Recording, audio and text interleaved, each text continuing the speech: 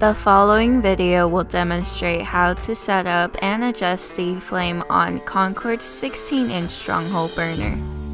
Number 1. Installing the air intake cap and orifice. First, place the air intake cap on the entrance of the burner head.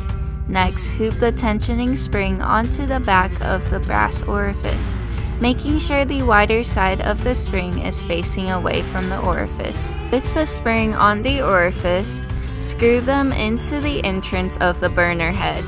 Important: do not over-tighten. Make sure the air intake cap is still able to rotate. Next, check that there is a gasket inside the smaller end of the hose. Screw the smaller end of the hose onto the orifice.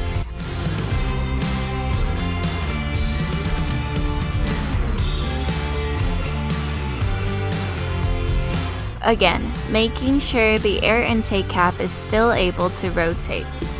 Lastly, screw the wider side of the hose onto the propane tank. Make sure the propane tank is full.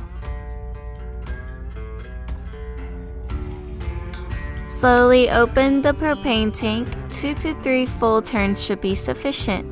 Next, slowly open the regulator. 2 to 3 full turns should be sufficient.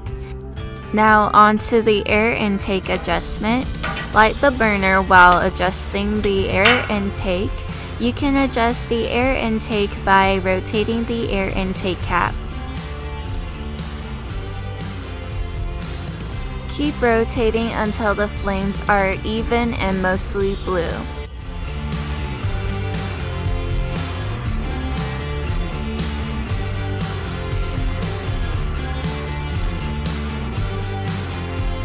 Onto the regulator adjustment.